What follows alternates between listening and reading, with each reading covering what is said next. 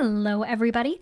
I have a confession to make. I'm a full-fledged dice goblin, and when we made the switch from maps and minis to Foundry VTT, I basically said, wow, look at all this great functionality. I can't wait to completely ignore it because the clicky clacks make my brain produce the good chemical.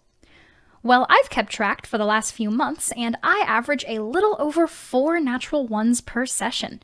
And every time, my husband says, you should just roll in Foundry. Your dice are probably weighted wrong. So if you have the same voice in the back of your head as me that's saying, yeah, but like, how can it be more random than a physical die? I'm here to tell you that those cute hunks of plastic are, in all likelihood, less truly random than the random number generator, or RNG, used within Foundry, and although it pains me to admit, here's why.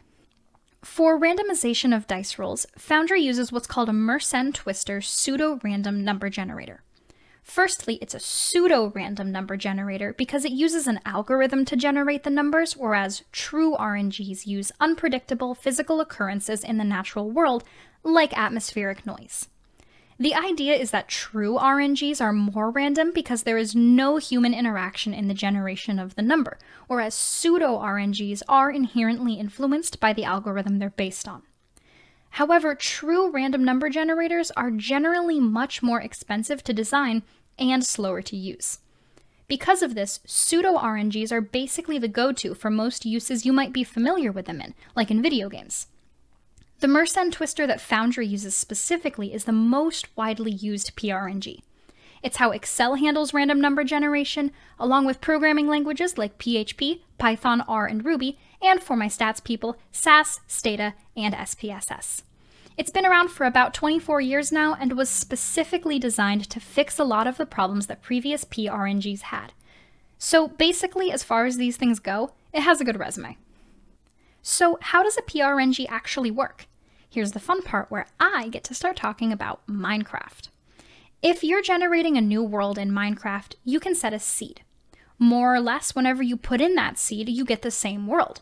Some seeds are great with tons of resources and others are barren wastelands, but it's the same world each time. PRNGs work a bit like this. They generate a seed to tell it a starting point.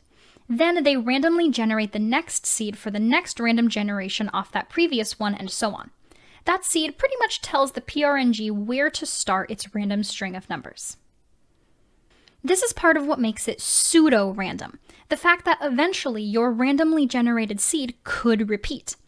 But the extremely low frequency of this repetition is what makes the Mersenne Twister a good PRNG. It has a period of 2 to the 19,937th power, minus 1, which basically means you can run it an absurdly huge amount of times without getting the same sequence repeating. The Mersenne Twister also has passed numerous statistical batteries to demonstrate its randomness. Now, any RNG is going to have flaws, the Mersenne Twister included. But the real question here is it random enough to achieve functionally truly random dice rolls? Here's the short version. Yeah, definitely. But for all us digital dice skeptics out there, I went ahead, rolled thousands of dice in Foundry, and used the results to calculate a few simple statistics. The main one I'm using is called a chi-square test. This basically asks, hey, are any of these things occurring with a different frequency than expected? So let's start with a d20. First, I used Foundry to roll a d20 10,000 times. So, 20 results, 10,000 rolls. That means that each roll should occur 5% of the time for about 500 times, right? And they pretty much did. 16 out of 20 results were rolled within 5% of 500 times. We won't get into interpreting p-values here and all that, but suffice to say for all 20 possible rolls, no frequency varied from that expected 500 times anywhere near enough to be considered statistically significant. I did try this a few times to test different seeds, and I'm actually using the results with the most outliers here, but all were pretty similar and none had significant differences between the frequencies. Just to make absolutely sure, I went ahead and rolled 10,000 d6 as well. Each number has about a 16.7% chance of being rolled, and you can see the percents here. 2 of them are actually right on the money at about 16.7%, with the rest in line nearby and no statistically significant variations between the frequencies. I tested 10,000 D4 as well, and you guessed it, no significant differences there either. Now, yeah, I saw some variations from a true 5% result of each roll on my D20s and so on. But that's basically because of something called the law of large numbers, and the fact that I only rolled 10,000 times. If I had Foundry roll 100,000 or 1,000,000 times, then chances are the more times I rolled, the more it would average out towards that 5% over time. This is also why, even though I play a halfling and can re-roll natural ones, and that I have several times re-rolled a 1 as another 1, it isn't ultimately reflective of the randomization abilities of the Mersenne Twister, so much as it's reflective of me probably just being cursed. In fact, in the massive scale of a PRNG, it's relatively common to have runs of the same number, because when you're dealing with strings of randomly generated numbers this size, yeah, sometimes you'll roll a bunch of the same thing in a row, just like with real dice, but over 1,000,000 rolls, it all evens out.